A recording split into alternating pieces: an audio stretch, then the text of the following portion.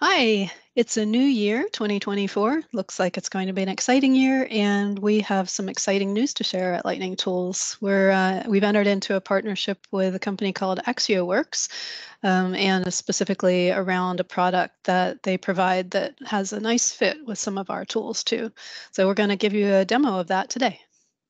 Absolutely. So thank you very much, Sandy, and Happy New Year as well. Happy New Year. See, so SQList is the product that we're going to be taking a look at. And if anybody knows Lightning Tools, they'll know that we sort of started off in the data integration space on the back of business connectivity services. And prior to that, actually, when it was known as the Business Data Catalog, that was around the 2007 era, and the Business Data Catalog was available with MOS at the time, so the Microsoft Office SharePoint Server, 2007. And it allowed you to connect to different databases that you may be using as line of business systems with inside your organization, and then using certain modules of the Business Data Catalog in order to be able to surface that data. So there was back under the BDC realm, there was a series of different web parts. So you had things like a business data list web part, and a BDC related list web part, and things like that for relational tables in the backend database. And you also had lookup columns and search integration and bits and pieces like that as well.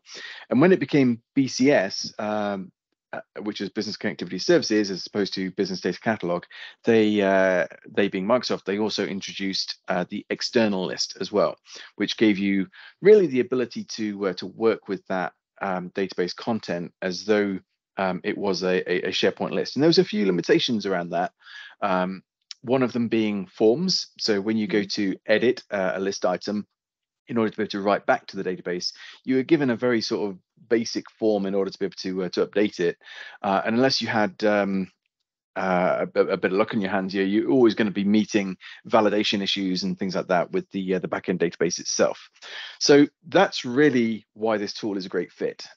Business connectivity services is being deprecated in SharePoint Online. So really, we want to be able to give some options for anybody using SharePoint Online to be able to work with data that is inside of their line of business systems, and also to be able to report on that and query it in a better way. Now, we at Lightning Tools already have a product called the Data Viewer, which gives you really the equivalent of what you had in BCS in terms of being able to display the data in a list type format. It's a modern list format, and you can also do charting with it as well. So you can also select your different tables, you can select different views and so on, and be able to work with that data. And it's not just SQL, you can also work with other data sources as well, which might be OData services. You could work with Excel workbooks. You could also connect to a SharePoint list if you wanted to, and display the data from that, which allows you to take a list from one site and display it in another site, and so on. What we're doing with SQList is a bit different to that. It's where we've actually started off with a SharePoint list. So if you've got a SharePoint list or multiple SharePoint lists that provide a solution, then you can take that data and replicate it with an SQL database, and that SQL database can be on premises, or it can also be online. So we're going to be using the SQL Azure database in this demo, but what we'll be able to demonstrate to you is how we can take two SharePoint lists that are creating a solution around expenses and expense reporting, and put those into SQL, which would then allow us to have reporting through Power BI if we want to. You can just query it, or you can integrate it into another line of business application that you happen to be using inside of your organization as well. So it gives you a lot more freedom over that data than if that data is just residing inside of the SharePoint list. And once we've done that, you could, if you wanted to, use a data viewer to still surface that data from the SQL database, and we'll be doing that as part of the demonstration. But on that subject of the form inside the Excel or external list, we can also integrate this, of course, with Lightning Forms. So the expense solution that I'm going to show you is actually a couple of different lists that have been created using Lightning Forms with customized forms. So we're combining those two lists on one form, if you like, so you can do your expense report and your expense items, and then publish those out to SharePoint as well. That way you could take care of all of the validation issues and everything that you need to take care of before it gets published right back. So So basically, that would mhm, be kind of creating a user front end for getting data into a SQL database, essentially. exactly right. Yeah, you've got the advantage of being inside of SharePoint for Hmm. yeah that fantastic modern user experience that you've got, and also through Teams as well, if you wanted to expose the forms and the lists there. But yeah, we're collecting that data inside of SQL as well as the list. So it's not replacing that list to be able to just query directly from the database. It's giving near-time one-way replication of that data from the SharePoint list into the SQL tables. So Great. the tool is really simple to use. What we've got here is SQList open on my page. We've also in the background So, here got, sorry, so this is a Windows application, right? The it's a SQL Windows list is. application. Yeah, exactly right. So you would typically install that on a server or workstation somewhere. In the back end here is, or in the browser, I've got my my SQL databases, and then we've also got SharePoint ready to go as well. So we're going to start off in SQList, and you can see that there's already a replication set up from an earlier example. But what we're going to do is create a brand new replication, and that being the replication from a SharePoint list or lists through to the SQL database. So in order to get started, the first thing we do is actually create a new SharePoint connection. Now, I've already got some SharePoint connections set up, which we could reuse, of course. But just so you can see this part of the demo, I'm going to create it again. So we'll hit the create new connection. And in here, I'm just going to call this Lightning Tools demo. And you'll notice that we've also got a table prefix. So when we're generating the tables inside of SQL, it's going to have whatever we put here as the table prefix. So that's a great way of being able to make sure that those table names are unique and so on. Mhm. So I'm just going to call this one LT_demo as So, such. so each list that you replicate is going to be a SQL table, right? And That's it'll be correct. called the name of the SharePoint list, but with that prefix in front of it. Yep, Okay. exactly right. Yep. And then we can also take the URL to the SharePoint site. So I'm just going to pop up here and grab my URL to that Lightning Tools sales site, and we'll drop that into that box and just get rid of that tailing slash there. The connection details, we're going to use a simple username and password, but you've got other ways of authenticating if you want to. What we're going to do here is just go through and add in our username. So I'm just going to, again, cheat a little bit with some copy and paste. Okay, so we've pasted that in there, and now we're just going to enter the password for that user account.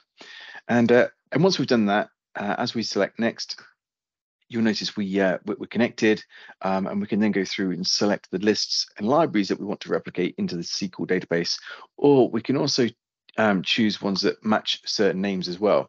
So as you can see here, it actually allows you to bring across commonly named lists and effectively merge that content. That's cool. Uh, mm. So I'm going to go with this top option to select certain lists, and as we display the tree view here, notice how it's connected to that site collection. We can see any subsites that we've got, and we can also go through and see the lists and the libraries that are making up that top level site there. So as we expand that, I'm going to simply go through and choose the lists that we want to work with, which is going to be my expense report and expense tracker. Mhm. So once I've chosen those, we can choose next. And the next part, step 4, is to create a database connection. So again, I've already got a database connection working here. We're just going to go through and create a new database connection. So we can give that a name. So we're just going to call that SQList demo. And the server name. So those are just that name is just kind of a friendly name, right? That you can use to That's correct. identify it. It can be anything. Yeah, exactly right. So we're just going to go through and put in the database name here. Or sorry, the server name, which is SQL Azure, and the database name. And then we're going to choose SQL Azure. Notice there it was supporting also SQL on premises. And then I'm going to choose how I'm going to authenticate with that. So you can use trusted authentication and or connection strings and so on. For this, I'm just going to use the SQL authentication.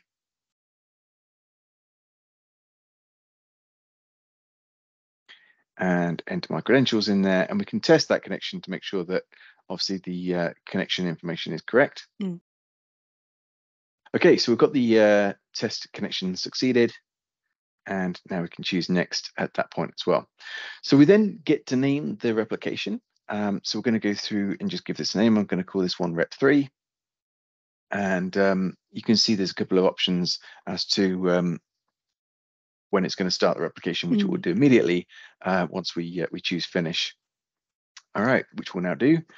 So as we choose finish, it's made the changes to the database. And we've got rep3 here all configured. And if we jump down to the service monitor, we should be able to see the replication occurring. So so here in the log, we can see there's an entry there and so on. Okay, so here in our list, we've got the expense report. So just to show you that this is a customized SharePoint list in terms of it's been customized with Lightning forms. So we have got things like total expenses in there, which has been calculated up from an expense item sublist. We've also got a tabbed user interface and so on in order to be able to build out that expense report. So it's that information that goes into that customized SharePoint list that is going to be written back to the SQL database. So what we can do now is just jump into that SQL database.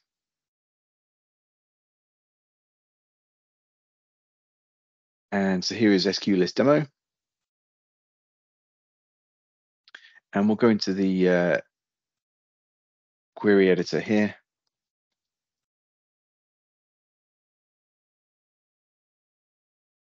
Expand our tables. And sure enough, there's the expense report and the expense tracker. So if we select the top rows from that one, notice how we've now got that information. We can see the title column, the first name, the last name, full name, etc. And we've also got our total expenses, whether they're approved or not, and so on. Nice. Yep. So so that is a one-way sync from SharePoint List to the SQL table. Let's now go through and query that using the data viewer. So again, it's already in SharePoint. We could use the data viewer to connect to the list itself, but the advantage that you've also got of it being in SQL is we could of course build a view, and we could connect to that view instead. So we're able to work with the data the way that we want, or also use it with Power BI or anything else that of course takes our fancy. So we've got data viewer here. Let's go through and configure that. So we're going to change from the SharePoint list through to the SQL Azure. And just to point out that if you were on-prem with SQL as well, you could use a Microsoft Graph connector in order to be able to get to that. But for SQL Azure, we can connect directly to it. We could have a grid view or a chart view. So I'm going to go with the chart view here. And we're then just going to drop in the server name.